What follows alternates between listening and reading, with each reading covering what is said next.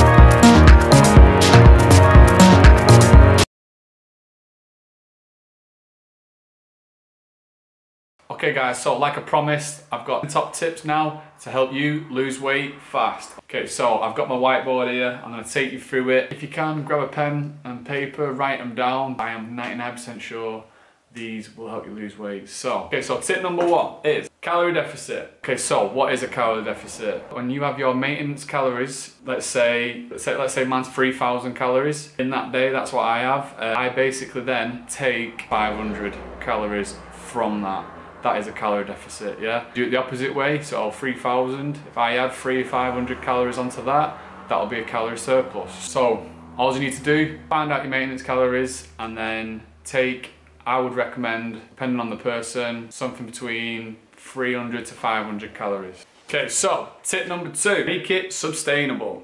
All that means is Obviously, when you take that calorie deficit, so a lot of people make the mistake of taking too many calories out at the beginning of the stage. So take your time, just trust the process. Tip number 3, find food you like. Okay, so firstly, it doesn't mean you can go and buy a Domino's every night.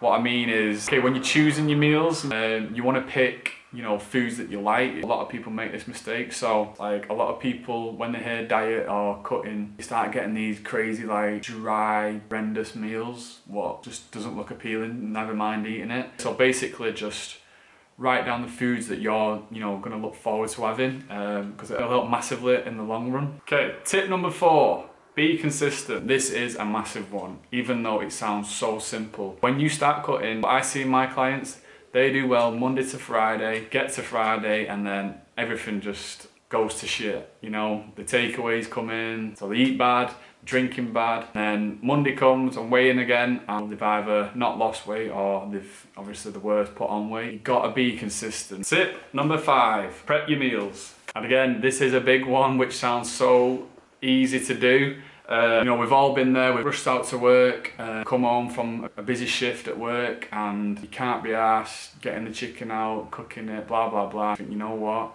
I'm just gonna have that ready-made meal in the fridge, or I'm just gonna get a takeaway tonight, which happens a lot. We've all, like I said, we've all been there. I've done it, everyone's done it. So like personally what I do, Sundays, let's just prep all my meals up until Wednesday, so they're all done.